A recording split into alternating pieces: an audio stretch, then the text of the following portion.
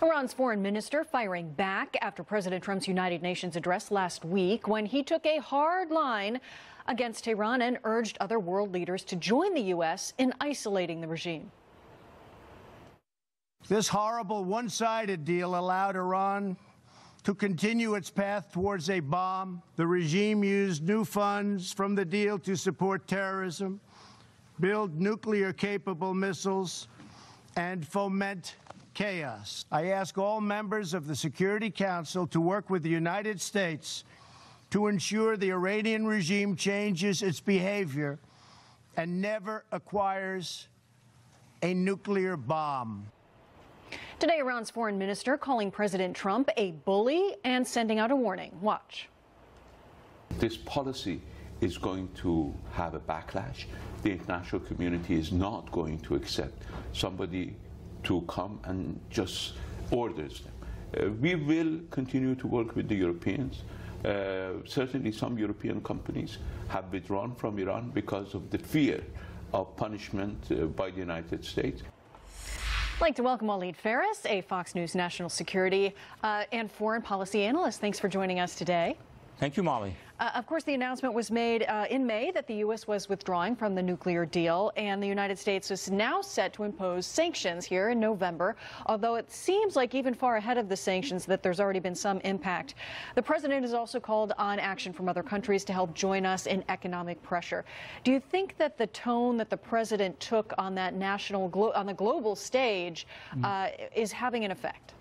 It is having an effect, Molly. It is actually laid by the measurement that the Obama administration did not want to confront the Iranian regime, actually sign an agreement that got Iran billions of dollars. But now what the administration is trying to do is, number one, to establish an alliance, a vast coalition that would actually isolate Iran, not being isolated, as the Minister Zarif was trying to say. And number two, very importantly, the sanctions are creating an impact inside Iran. Don't we see those demonstrations for the past 8 to 9 months? Don't we see them in minority areas, in majority areas? It is working. It needs some more work for the future. Waleed, you brought it up. Iran has responded to the president. Take a listen. This is the Iranian Foreign Minister, Javad Zarif. I think it's not a sign of strength. He's making all those statements. He convened the meeting of the Security Council to bash Iran, and at the end of the day, 14 out of 15 members of the Security Council bashed his decision to walk away from JCPOA. So unfortunately, the United States has managed to isolate itself in the world. He was bashing the president there, but also saying that it's the United States that has managed to become isolated. Does the U.S. stand apart on this issue? I think the United States now is creating the largest coalition against, number one, the missiles. Ask the French, ask the Germans, ask many nations, including Russia. On the issue of missiles, there is an international solidarity with the United States against that regime.